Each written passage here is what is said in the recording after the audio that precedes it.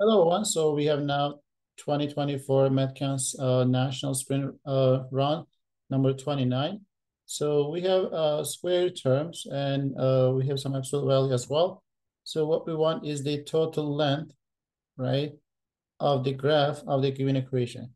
So like, since we have the absolute value, maybe it's better to start with the cases. I'm going to start with x is larger than 0 and y is larger than 0, since that's easier to deal with first. And if I do this, you will get x squared plus y squared plus 54 equals 18x plus 18y, since x and y positive. So since we have the square term as well as the linear terms of each variable, so maybe it's good to complete square. So let's combine those together. So I will get x squared minus 18x, and I will leave some space, plus y squared minus 18y. And then I will subtract 54 from both sides. So you will get minus 54. And now we can just complete the square. So since this is 1, the coefficient, so we can just divide this by 2, which is -9. And I will square that to get the perfect square. So I will add 81 to both sides. And the same for the y term. So I will get 81 here as well. And now we have these three terms is the same as x minus 9 to the second power. And then these three terms is y minus 9 square. Since if you add these guys, you get 108. And this is the equation that we have actually for a circle. So for that reason, we can just say the center of the circle is equal to like 9, but just a reminder, the equation of circle is this form: x minus h squared and y minus k squared is equal to square root of the radius. And then where the h comma k, which is the values after the minus sign, is our x and y values for the center of the circle. And then the radius, the second power. So meaning that based on this, we can easily say the center of the circle is 9, 9. And the radius of the circle is the square root of 108. Which I can say this is 6 root 3. Okay, so but how this is gonna be helpful? Maybe we can draw like we can graph the circle just to see how that looks like. But it is not really obvious before you look at the numbers carefully to see how graph will be look like. So for that reason, I'm gonna just go ahead and start with drawing the circle. Okay, so let's say this is my circle. And what we also know, the center of the circle is 9, 9, and we need that the distance from the center to the each point on the circle is 9. But if I look at the distance between the center and the origin, which is 0, 0, 9, 9, and 9 root 2, 9 root 2 is like square root of 162, which is larger than the radius, meaning that the center should be, I mean, the origin should be the left of this circle and a bit like lower than this side, I guess. So based on that kind of reasoning, we can draw the x and y axis to see how things will look like. So maybe I can have y and x, something like this. Just to be clear, you know, what I just said was this is the 0, 0, and then this is the center of the circle, which is 9, 9.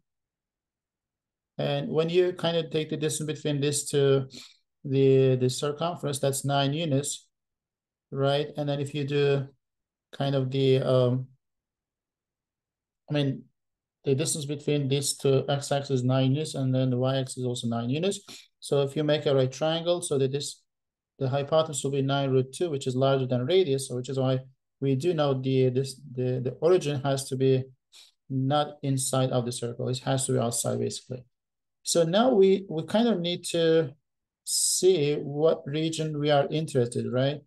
So what we are looking for is the region that is y and x is positive values. So which is why it has to be So this distance, this is gonna be both positive for the either coordinate, but also we do have the small arc right here. That's also part of the length that we are interested in.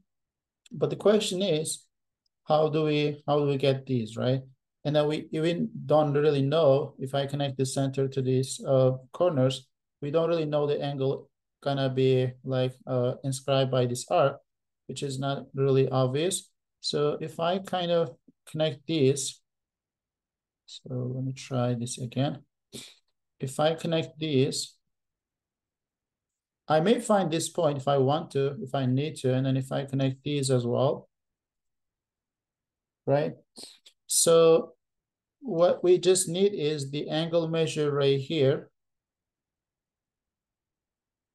and the angle measure right there. So if I can find those two angles somehow, then I can find those the arc in green, right? So what we can do, maybe we can drop the perpendicular distance from the center to the course. So if I drop this perpendicular and if I drop this perpendicular, right? So this is gonna be 90 degrees and this is gonna be 90 degrees. So like since this is the equation of the circle, so if I wanna find these intersection, I can just like plug 0 for x or y to get the intercept. So let's go ahead and plug x is 0. If this is 0, that will be 81 plus this guy. So which will give us y minus 9 squared is equal to 108 minus 81, which is 27. If you take the square root, so y minus 9 would be plus or minus 3 root 3. And then the y value would be plus or minus 3 root 3 plus 9. So this point would be the positive version, and then this point will be negative. And if I do the same thing with the x value, so you will get these two as well, the same numbers as the yx, like y intercept. So why this is important? Because like, for example, if I take this point, which is gonna be negative 3 root 3 plus 9, and then this is 3 root 3 plus 9, and then that's the y coordinate. And since we know like we know this is 9 units, so let's keep, this is 9 units, and then this is also 9 units. And the radius was this 6 root 3, so let's keep this in mind. Again, maybe I should have done this anyway, but I just got it, so it wasn't actually needed. So we have 9 and 6 root 3. If I use a Pythagorean in this triangle, I can find this leg, or I can see that this is gonna be like if I take the this guy, which is 108 squared, and then subtract 81, which is gonna be 27. So meaning that this is gonna be root 27, 3 root 3 is this segment. And since this is equal, this is also 6 root, like 3 root 3, but we have a really nice triangle right here, which is our 36 and 90. So we can just go ahead and label that as one of the angles. This is also 30 degrees.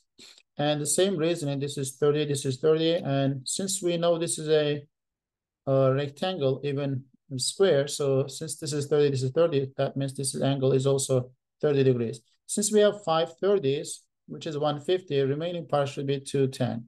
So meaning that this arc right here is inscribed by the 210 degrees, and then we just need this piece as well, which is 30 degrees. So if you combine those two, you got 240. 240 degrees out of 360 is what we are interested. And if you multiply this by circumference, 2 pi times radius is 6 root 3, you do get the sum of these two, the green arcs. But we know that at the beginning, I said this is just the region for both positive, right? If I just do x is positive, y is negative, so I will get a similar image on this region. If I do x is negative, y is positive, then I will get something in this second quadrant with same like the length for the arc. And if I do both negative, I will get a third quadrant. If you don't believe, so you can always use a calculator, graphing calculator to see how that looks like, but without really using that, so we can just make this reasoning. So meaning that as soon as I have this guy, so I can just multiply this by 4 to get the total length of this graph. So this is 2/3. And I can cancel this 3 and this 2. So 2 is 8. 8 times 4 is 32. So that's 32 pi and √3. And that is my final answer. So again, it wasn't too obvious, but as soon as you kind of play with the numbers and see how that looks like, so it wasn't really too challenging, especially for number 29 on the national test. So that was actually fair. I do remember we kind of seen something similar to this question in the state level as well. So if you look at the state competition for this year, I think it was either 29 or something like that. It was similar to this kind of stuff. It wasn't really circled, but the approach was kind of similar. So you can take a look at that as well. Anyways, I'll see you in the next video.